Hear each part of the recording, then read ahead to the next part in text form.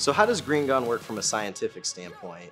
The team of pharmacists behind the Green Gone formula utilize their knowledge of pharmacokinetics, or what the body does to a drug, to hone in on 5 aspects of how the drug moves in, through, and out of the body: absorption, bioavailability, distribution, metabolism, and excretion of metabolites within the body. The ingredients they combined effectively rid the body of THC.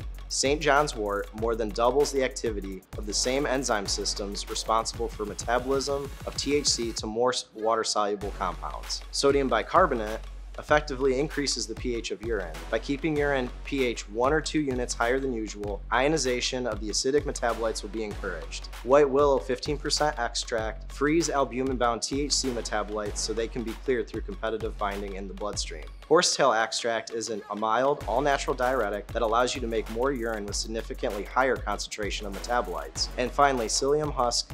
Half or more of all THC is excreted through the bowels. This is a source of fiber that binds THC in the gut, minimizes reabsorption in the lower intestinal tract, and increases excretion in the feces.